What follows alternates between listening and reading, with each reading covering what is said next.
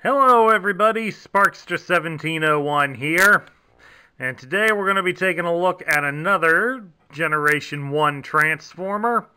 This week we've got a Protectobot, something I haven't looked at all up to this point, and I'm very ashamed of that, as this was a group I've long had complete, and I should have reviewed somebody from them by now. So, this week we're taking a look at the Autobot Air Support Unit, Blades. Blades would be released in 1986, along with the other Protectobots.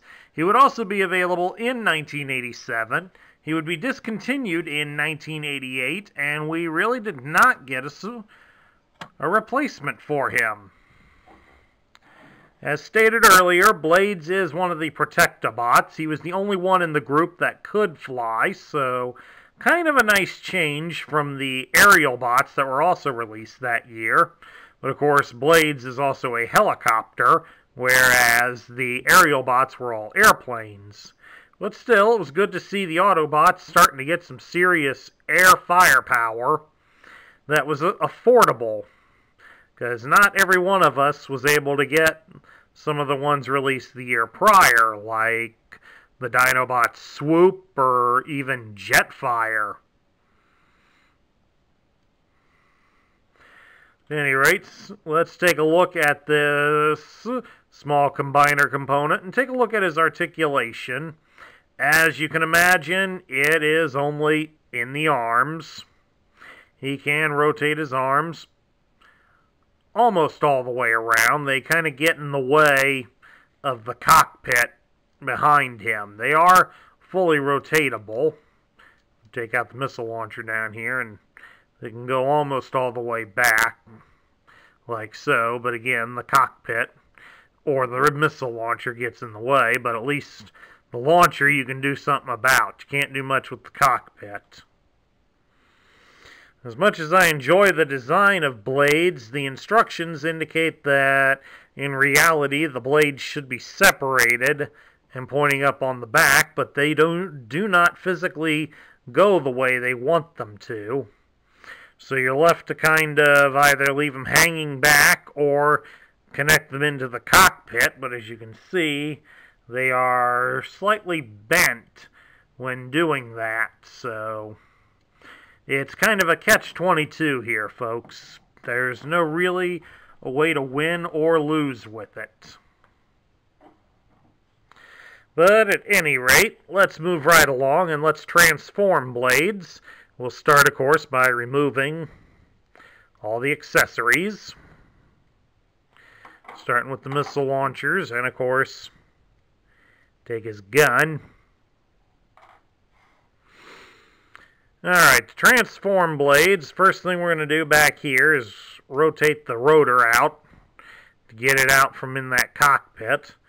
You take the cockpit area and fold it up over his head. And then the next thing you're going to do is fold the arms down to the side and push them inward until they lock into place.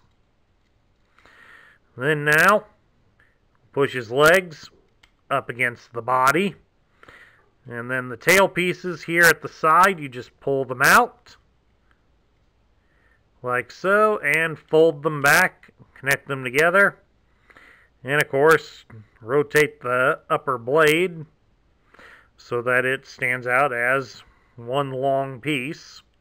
How well it does that depends on how much play wear your toy has suffered. But here's Blades in his alternate mode. His alternate mode, of course, is the Bell UH-1V Iroquois helicopter.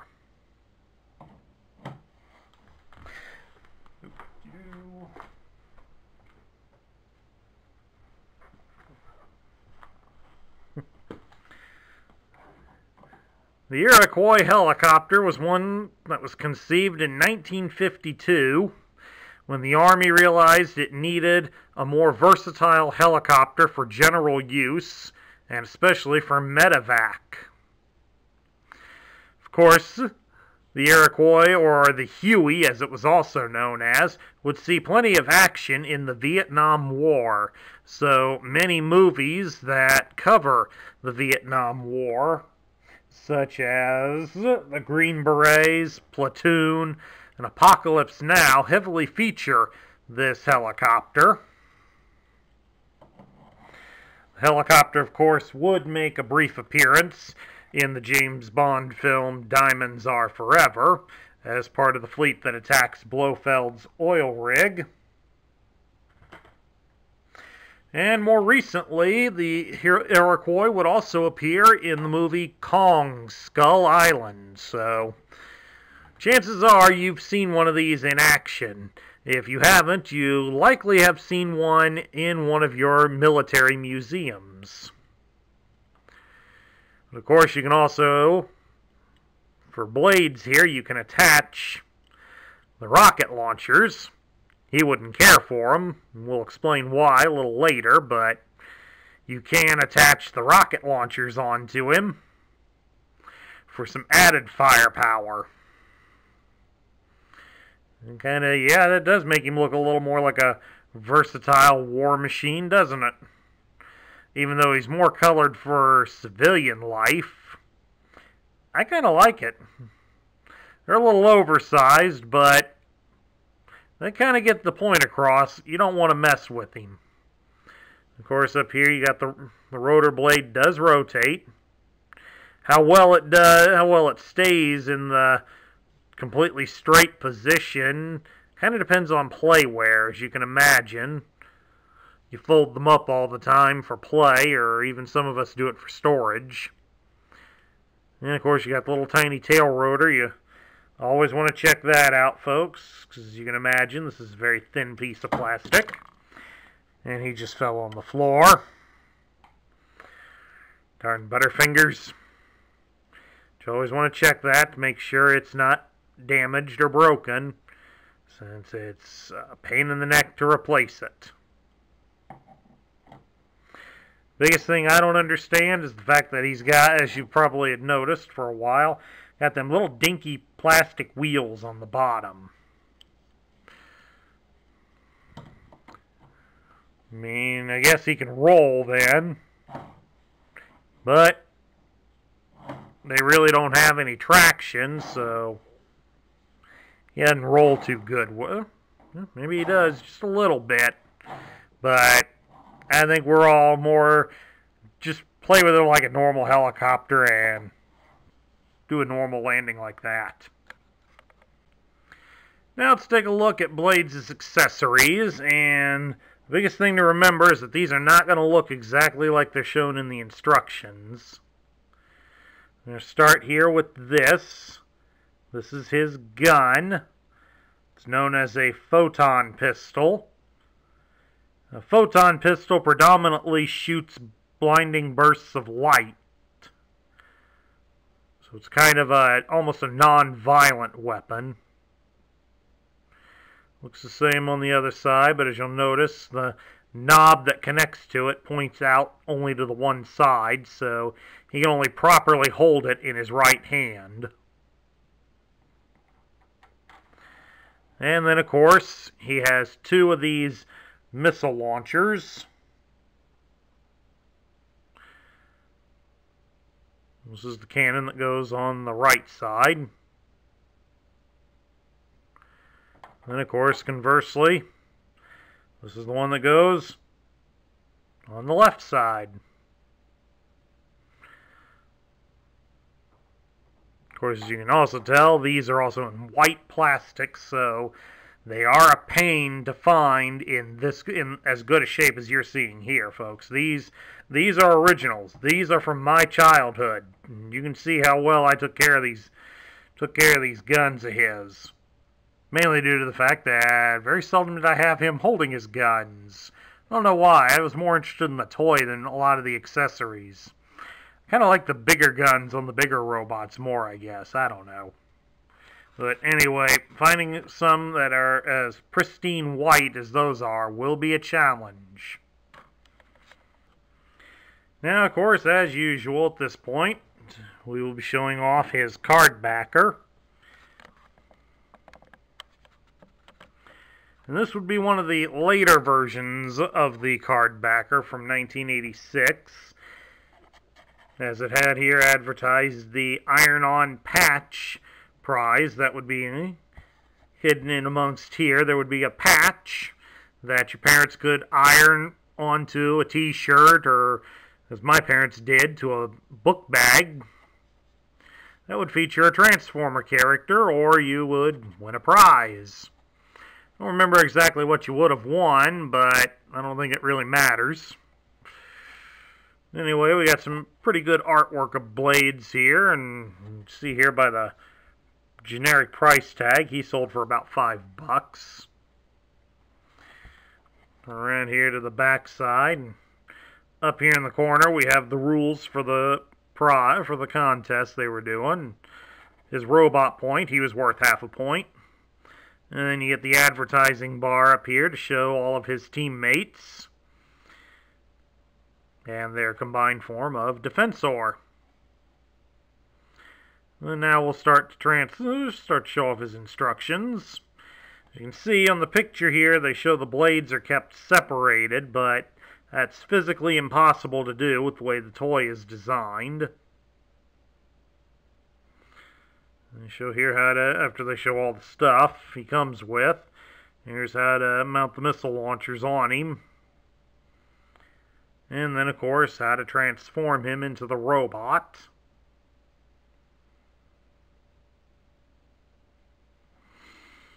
And then down here we get the big discrepancies, because again, they want you to rotate the blades to be like that, but with the way the cockpit folds against there, that's physically impossible to do without breaking the toy. And they also show here that the photon pistol connects on the top of his fist. Unfortunately, Blades does not have a hole at the top of his fist. He has a hole at the side of his fist. So that's why I stated earlier he can only hold the gun properly in his right hand. If it's in his left hand, he's holding it upside down, thus making it harder to aim. Now, of course, that's how you want to display it. Who am I to judge? And then, of course, you got the stickers here. And lastly, the directions on how to use the rub sign and collect your robot points. And then, of course, we got the barcode over here, and all the way over here is the tech spec. We got a nice picture of Blades. It matches the one on the front of the package. It's done up in red to show that he's an Autobot. It lists him as a Protectobot. It gives his name as Blades, and it lists his function as air support. Air support is basically what it sounds. You're getting aid from the air, usually in the form of the heavier weaponry that's on the helicopter to attack ground troops and light armor. Blades' motto is, "War is a dirty game, and I'm a dirty player." Basically a street fighter. Seriously? Is he going to start doing a Hadouken or any of those other moves? Prefers using rotor blades for slashing Decepticons rather than for flying. Considers long-range air attacks unsporting, cowardly. Maximum speed 400 miles per hour. Range 1,200 miles. Twin launchers fire, quote, smart, unquote, rockets that seek targets based on encoded computer images. Uses photon pistol. Combines with fellow Protectobots to form Defensor. So you get the image, you get the impression here that Blades more prefers getting up close to his enemies than shooting at them from a distance. Which kind of puts him at odds with some of the other Protectobots, as he's more willing to go and destroy than defend. At any rate, let's put the decoder over the grid and see what it gives for his stats. It puts his strength at 8, his intelligence is 7, his speed is also 7, his endurance is 5, his rank is also 5, his courage is 9, His firepower and his skill are 7. So Blades is a pretty competent warrior and has some good stats to match. Now we get down to my thoughts. What do I think of Blades? Blades was always one of my favorite toys growing up as a kid. So, yeah, this part here is going to be a little bit biased on that. But I really do think that he is a great toy. As a helicopter, he was certainly a different and worthy addition to the Autobots, as they didn't have a helicopter in their ranks yet. In fact, for most kids, if they couldn't afford getting a lot of the big airplanes or any of the big Transformer toys, the only one they'd have that was probably a flyer was Power Glide. And so Blades would be a good companion to him, as they both would have a similar means of attack. They're meant to destroy ground targets. So that gave the ever-popular Power Glide somebody to hang around with. But also, when you look into it, Blades is also a character that specializes more in wanting to get in and up close and personal with the Decepticons. So he's a bit more vicious than what normally would be allowed by most toys back then. So he's a bit of a controversial character for being more preferring to eviscerate his opponents than shoot them. But that just helps add to more of his charm. Instead of basically being a street fighter, he almost would probably be more at home in Mortal Kombat. Imagine him doing a fatality on a character by running those rotor blades through him. Oh, the gruesome imagery we can come up with that. I apologize to anybody who has young children watching this. But at any rate, I do think Blades is a top-tier character, which is hard to give to a lot of the smaller toys, but I certainly think he deserves it. He certainly has an alternate mode and a function that was very crucial for the Autobots to have, and with him coming out the same year that the Decepticons gained the Combaticons, he certainly would have plenty of opportunities to show off his worth. So definitely, he is a top-tier toy, folks. And that concludes my review of the Generation 1 Autobot Air Support Unit Blades. If you liked the video, leave a thumbs up here on YouTube. Hit that subscribe button down below if you haven't already joined up with us. Please also consider leaving a like and share your thoughts in the comments section down below. This is Sparkster1701 saying I will catch you all later.